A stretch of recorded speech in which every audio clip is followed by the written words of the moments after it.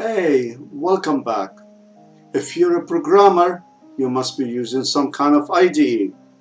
There are so many options these days. Here are some of my favorite online IDEs that I usually suggest to all my students.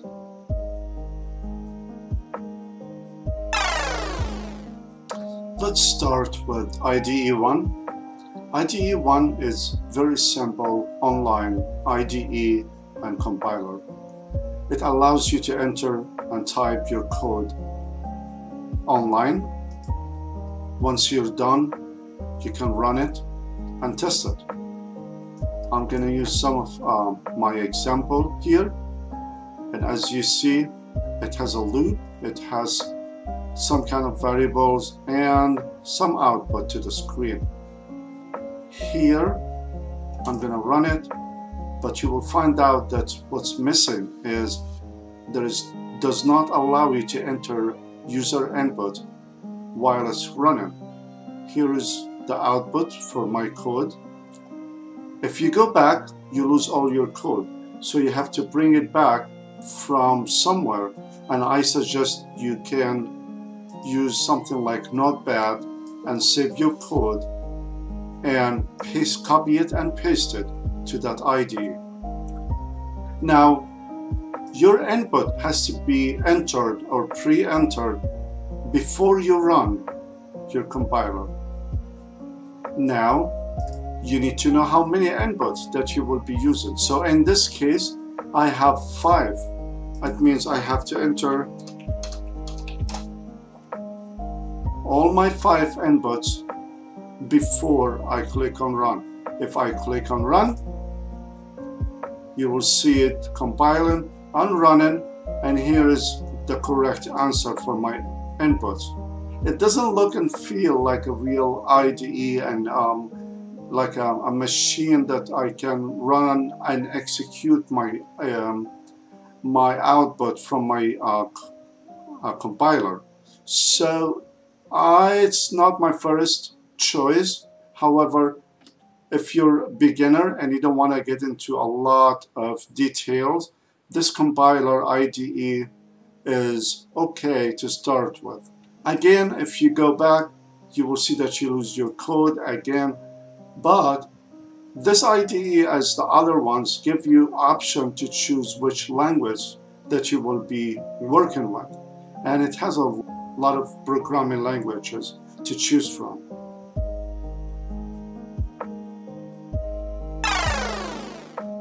Next would be tutorialspoint.com.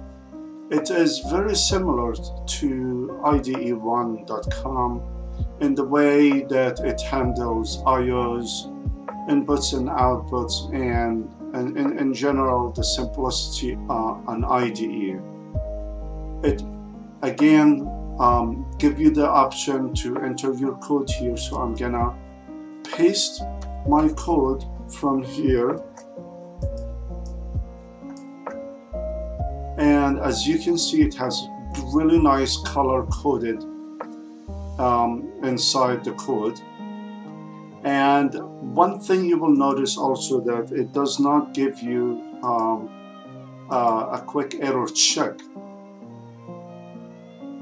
So if you have the wrong or keyword or mistype, it will not tell you until the end.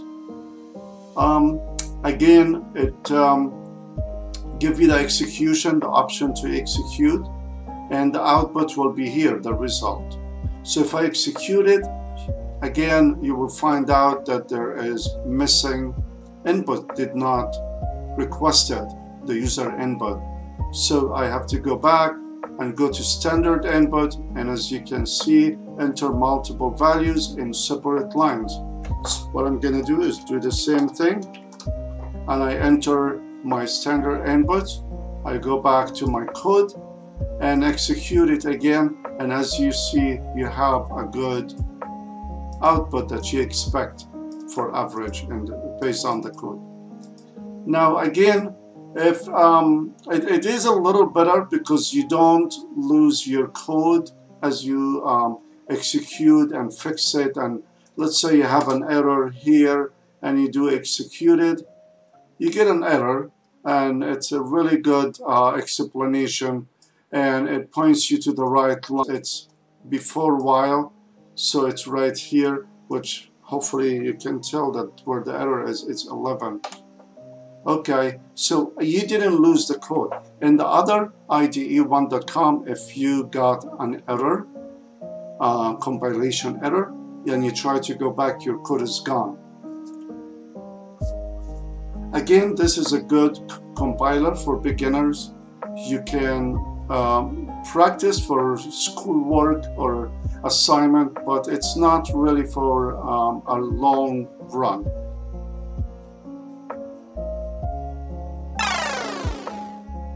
Okay, next is Online IDE.com.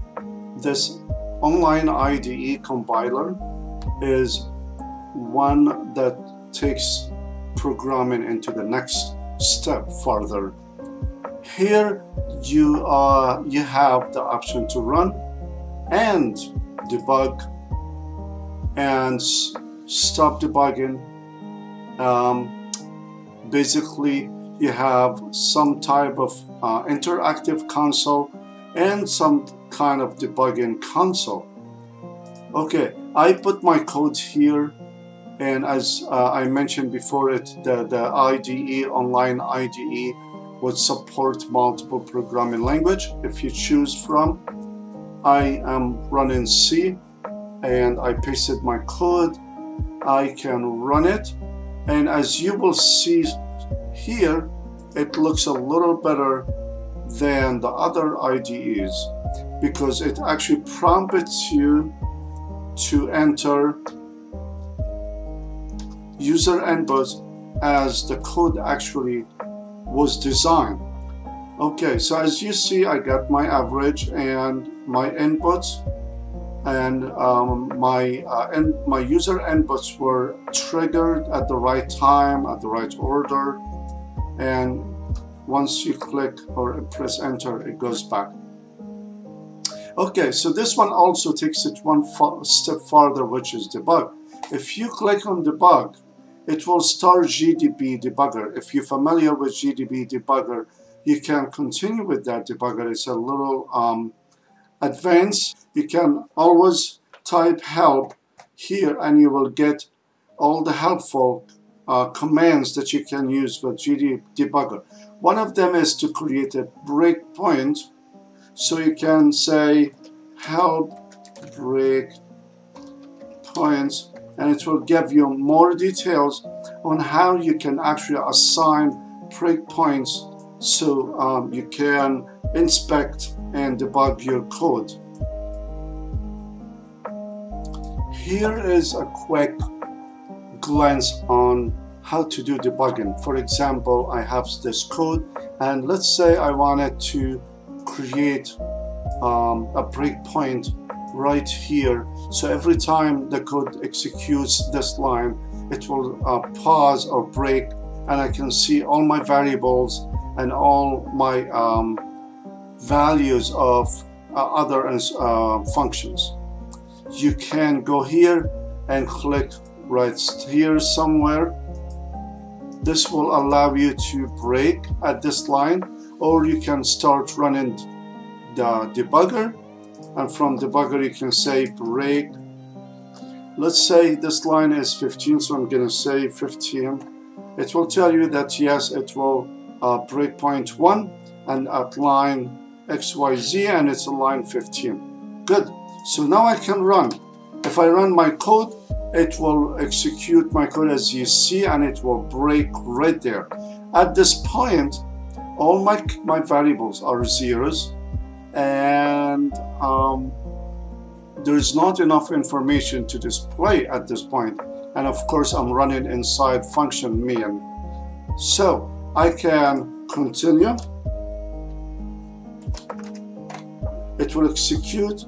Normally, I can enter a value, and it will come back and break at the same line again. At this point, my variable have more information that I can display. So the count is basically, it says it's 1, my value is 4, my sum is 4, and the average, because I never assign value to it, it is 0. So I can either run or continue or quit. At this point I can continue. It will continue running my program. I can enter a value and it will repeat the same thing. So as you can see, I have 2 counts. I have my value is 4, my summation is 0, 4, 8, and my average is 0. I'm still in main, and now I can either quit or continue or run from the beginning. At this point I'm gonna quit. It will ask you to quit anyway. Yes, I say yes. Okay.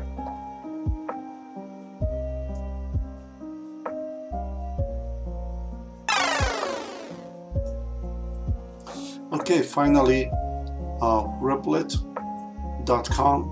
is my favorite IDE or online IDE compiler.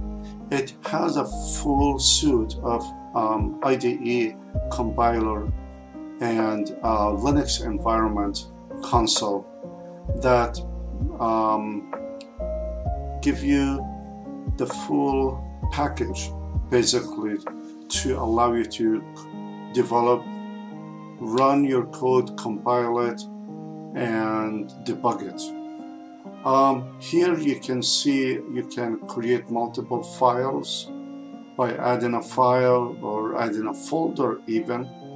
You can run your code that you have on your file here, and it gives you a full console like Linux that you can actually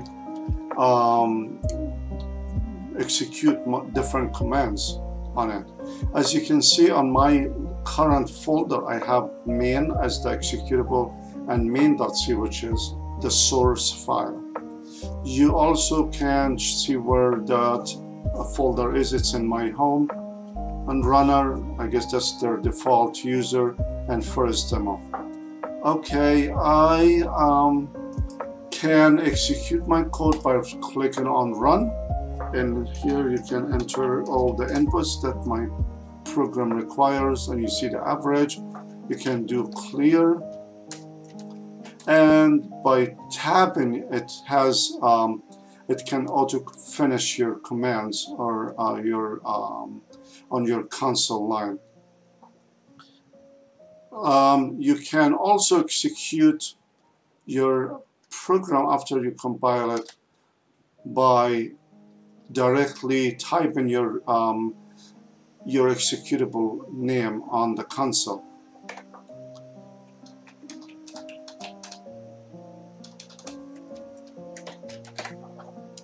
Okay, one good thing about this compiler IDE, it has error check.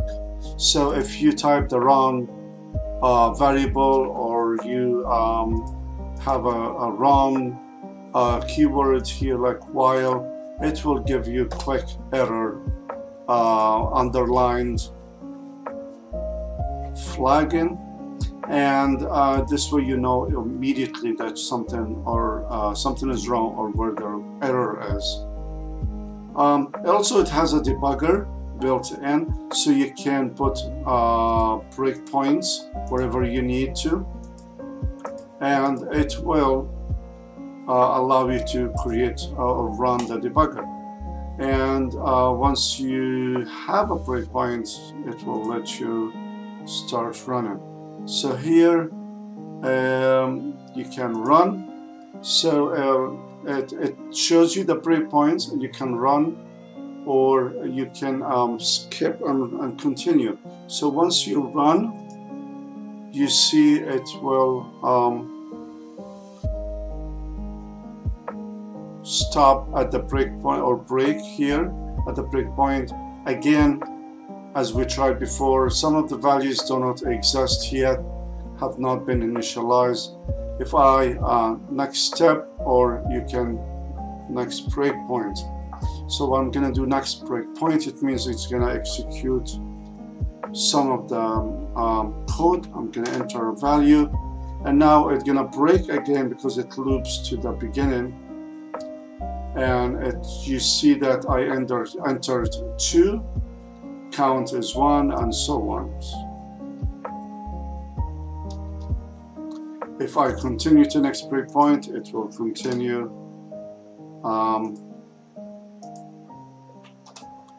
executing. If I wanted to step in my code to next line, as you can see, I can actually step line by line, and here is F, and I can just jump to the next breakpoint. So as you see, there is a debug menu here, or kind of toolbar.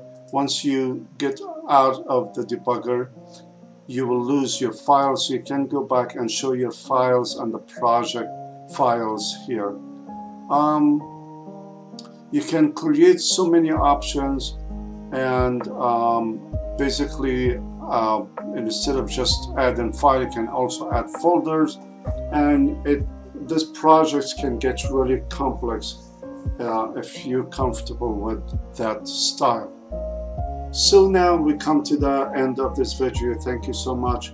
I hope you enjoyed the video and find some information to help you with IDEs and making a decision on which IDE, online IDE to choose from. If you're interested to go through the code I used in my example, I'm creating another video to go through all the step-by-step and details of the code. And also I'm going through videos to explain how the while loops work and other programming techniques. Hopefully that will be helpful, and we'll see you on next video.